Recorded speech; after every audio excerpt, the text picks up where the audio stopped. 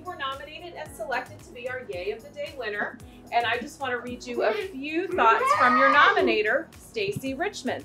She says that teaching is challenging, but teaching children with special needs can take a special kind of person. You work individually with each of your students to ensure their needs are met.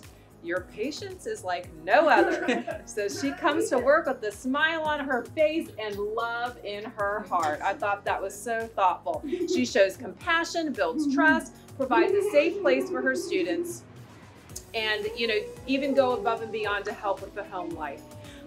Now, she says one particular student had a challenge with something at home. You went the extra mile to help them feel safe, and now the student looks forward to coming to school and wants to be here. Not only do you care about your students, but your love for your coworkers is also immeasurable. You treat everyone with respect. You're always willing to help.